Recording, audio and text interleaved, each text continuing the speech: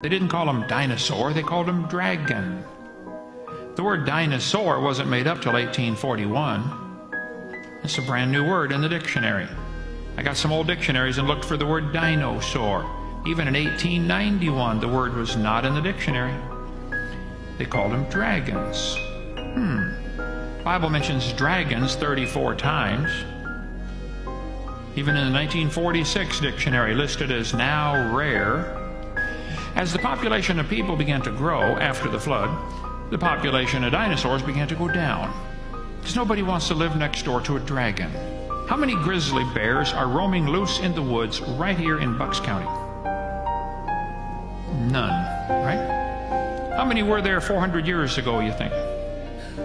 Probably a whole bunch of them. Gilgamesh is famous for slaying a dragon. A Chinese legend tells about a guy named Yu. It says after the Great Flood, they surveyed the land of China.